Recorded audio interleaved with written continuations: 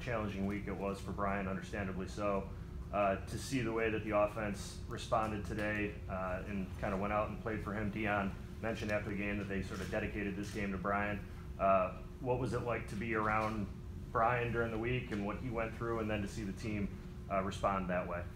Yeah, it's a tragic situation, obviously, when someone loses someone else in their family, and just thankful for the togetherness of our football team and the way that they supported Brian, and our hearts go out to Brian and his family.